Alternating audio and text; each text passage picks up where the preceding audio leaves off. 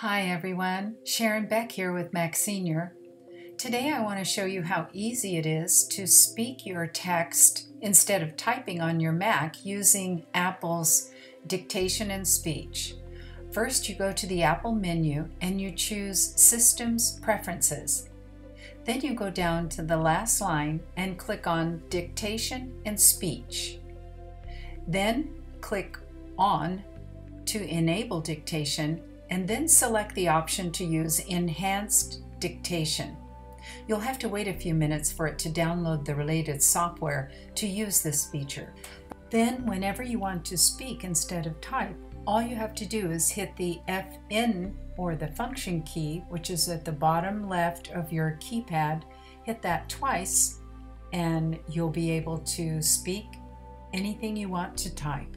You'll have to give it the punctuations that are needed in typing, like comma or question mark, but if you speak those words, it'll do it.